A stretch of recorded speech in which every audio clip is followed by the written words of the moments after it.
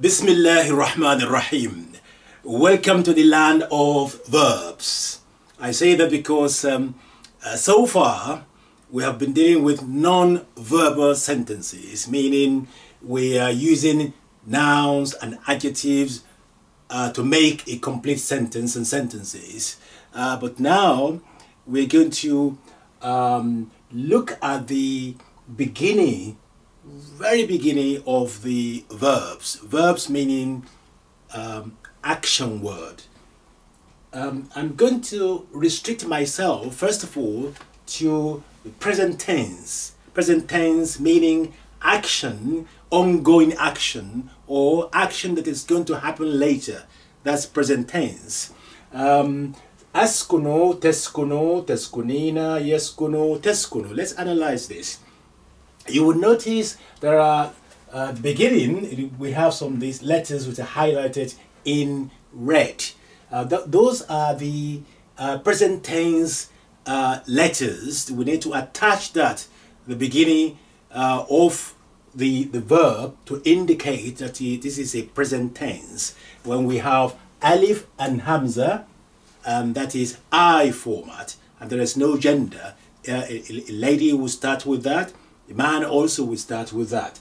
For instance, we say askuno, askuno. I live, askuno. But when I start with ta, teskuno, you masculine singular. Now I'm talking to a single male, so I will say teskuno. In Arabic, when I say singular, because the plural in Arabic starts from 3, not from 2. So we have singular, we have dual, and we have plural. But in this particular book, we just restrict ourselves to singular format only. Inshallah, God willing, later on in the series, when I be teaching you maybe from book 3 of Gateway to Arabic, then we will go deeper into how how to construct Arabic verbs. But for now, we have askuno, I, teskuno, you masculine singular, teskunina, you feminine singular. You notice that I start also with ta for both you masculine singular and you feminine singular, but the ending, the case ending for talking, speaking to singular female is different. Here teskuno, here is teskunina. Anytime you are using a verb to speak to a single female, the ending will be ina. You will see that when we use another verb to illustrate this, inshallah. Now, yeah, that's for he format. Yeskuno, he lives. And teskuno, she lives. Now, here you have the ta for male singular, second person, you are talking to them. And teskunina, the same thing, you start with ta, speaking directly to a singular female. When you say she also starts with ta. In a sense, it's similar or identical to you feminine, you masculine singular. However, when you say she, you know you are talking about third person. By the way, when I say first person, second person, and third person, meaning in grammar term, meaning askuno, I am the first person. The speaker is first person. Teskuno, when you are speaking to somebody directly in front of you, say you, that means second person. So I'm the first person, I'm speaking to you now, so you are second person. But if I'm speaking to you about somebody else, that somebody else is third person. I'm the first, you are the second, and then the other person, which is not here with us, is the third person. So askuno, teskuno, teskunina, yeskuno, and teskuno. Let's now relate that to the sentences here. I live in London. Askuno fi in London. Askuno fi I live أسكن in في London. أسكن في London مع, that means with, أبي, my father, و and أمي, my mother. أسكن في London مع أبي وأمي. Now once you know the structure and the template, when we use another verb, you will be able to convert them or apply them to match this structure.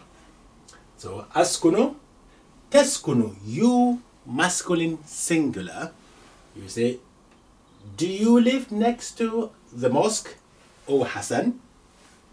هل تسكن. Now تسكن on its own meaning you live.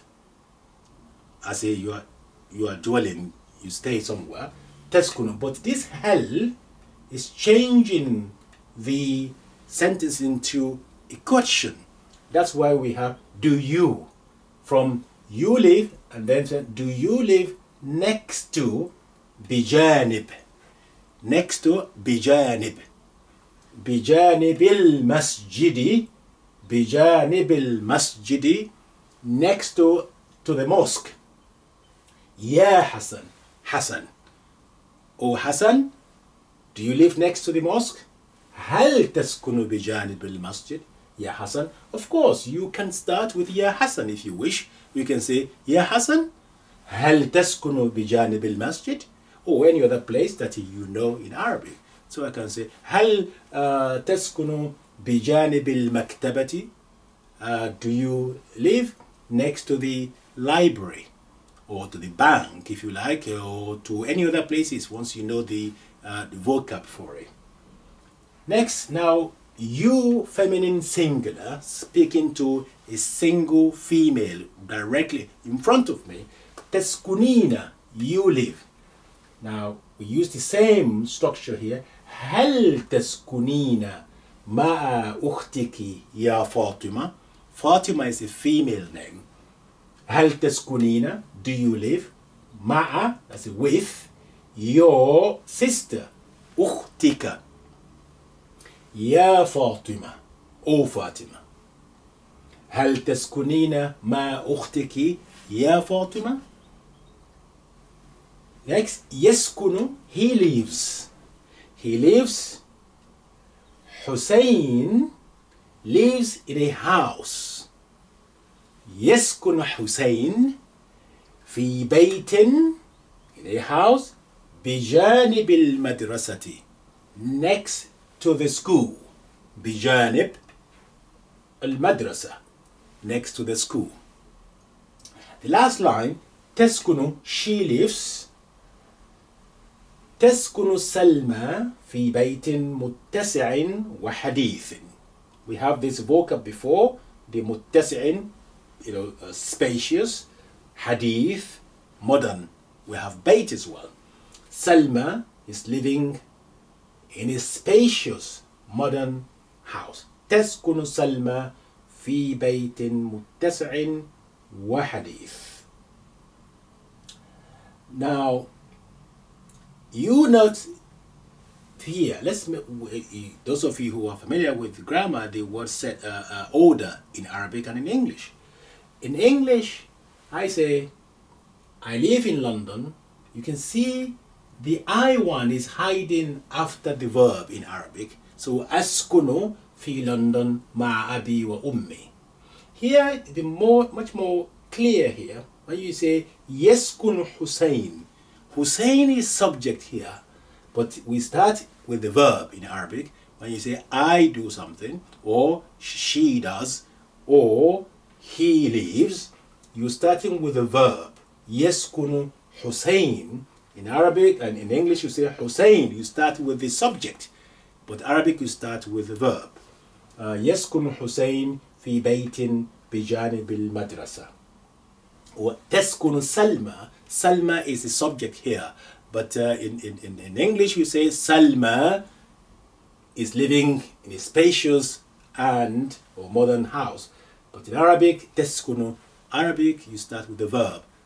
The normal order is verb, subject, and object. We will know that inshallah later on, the full analysis of the subject, verb, subject and object. Now, on page 28 and 29, there are more vocabulary to help you to practice this. So what I want you to do for me, please, is go to page 28, read all the explanation, which is fully laid down clearly for you there. Then do the exercise 24 and 25. Exercise 24, we have the Arabic, which you need to translate it into English. Hopefully that will be easier. Then you have this one paragraph.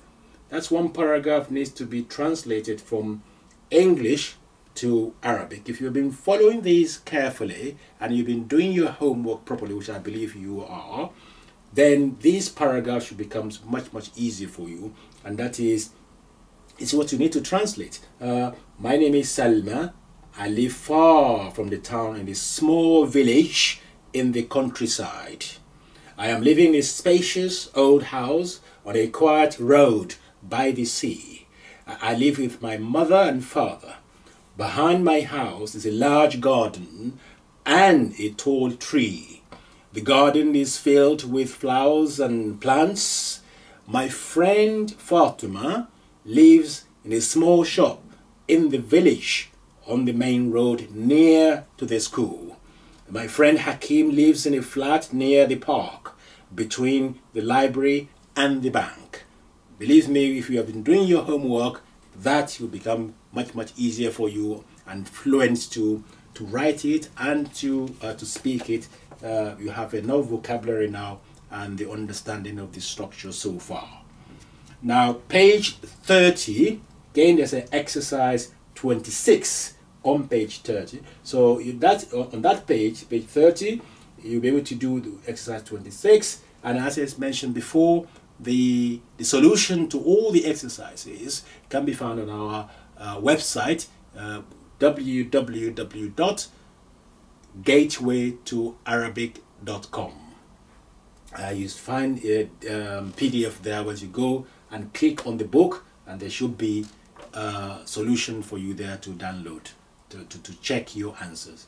So that is your task now. Do exercise on page 29, exercise 24, exercise 25 and exercise 26. So let me one more reading before we finish this particular lesson. So أسكن في لندن مع أبي وأمي. If you want to practice your reading as well, you can repeat that after me, please. أسكن في لندن مع أبي وأمي. Remember when we were learning how to read with me, you have the alif, hamza, sukun, as, ku, no. If you want to spell it out, you can just say alif, hamza, fatha, sin, sukun, as, kaf, dhamma, ku, nun, dhamma, nun, as, ku, no. Fi, as fa, kasra, ya, mad. That means lengthening ya. Fi, lam, fatha, nun, sukun, lan, and then dal, fatha, da, and then a nun, London. Ma'a, mim, fatha, ain, fatha, ma'a. Abi, alif, hamza, fatha, a, ba, kasra, ya, mad, abi. Wa, fatha, wa, alif, hamza, dhamma, u, mim, shadda, kasra, ya, mad, mi, wa, ummi. So do the analysis, and inshallah, God willing, you find it easier and easier inshallah. أسكن في لندن مع أبي وأمي. هل تسكن بجانب المسجد يا حسن؟ هل تسكنين مع أختك يا فاطمة؟ يسكن حسين في بيت بجانب المدرسة. تسكن سلمى في بيت متسع وحديث. Finally, let me call your attention to preposition. So we have في here, preposition. مع is a preposition. بجانبي is behaving like a preposition. مع is a preposition. That's why you have أختي. يا فاطمة يسكن في is a preposition. Hence you have this genitive case ending في بيت بجانب المدرسة.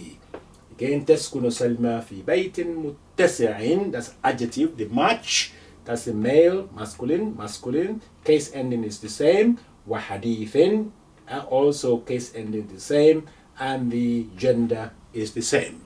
So good luck with exercise number 24 and 25 and 26 on page 29 and page 30. Well done. See you later. Inshallah. مع السلامة. في أمان الله.